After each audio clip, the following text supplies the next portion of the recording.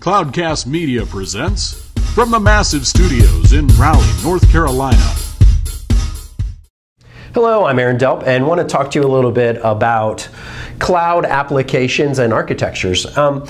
Really the cloud, since we've recorded some other videos, has really broken down into two traditional types. There's old applications and new applications. Now, what exactly is an old application? Old application is Exchange, SAP, a .NET application, where we go through this infrastructure and the virtual machine or the application at the bottom really assumes that all of this is redundant. So if you start at the top here, you've got your layer 2 switching, typically kind of VLANs, and everything is connected between each other. And then you've got some kind of hypervisor in here. Again, everything kind of cross-connected everywhere.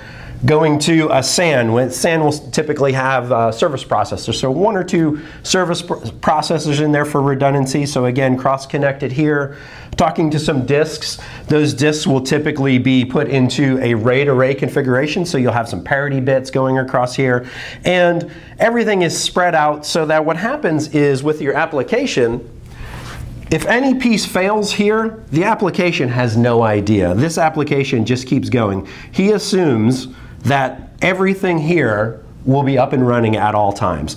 And so what we have to do is if a part fails, we get this corrected and we keep moving on. But again, the application has no awareness actually of the underlying infrastructure.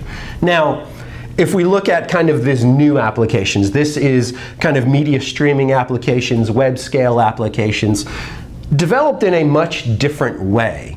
That is because this virtual machine or this application at the bottom, it understands the idea of resiliency and availability of all of the underlying pieces, and it actually expects any of them to go down. So at the top here, instead of layer 2, we're doing software-defined networking here. A lot of projects out there, a lot of products out there, where, you know, if a node fails, no big deal. We just kind of keep moving on.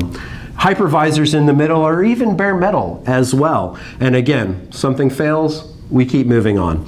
Object storage or block storage typically at this storage here. With this block storage, we're going to have these two service processor model here, but the object storage is different in the fact that it's storing multiple copies of your information across multiple nodes.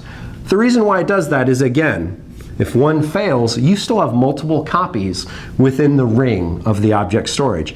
And again, the virtual machine and the application will be able to really recover and respond to any incident that happens in the underlying infrastructure. So vastly different underlying architectures, and then also vastly different ways in which these applications are written. Again, this application has no concept of redundancy or resiliency. This one is written fully aware of the underlying infrastructure. Thank you.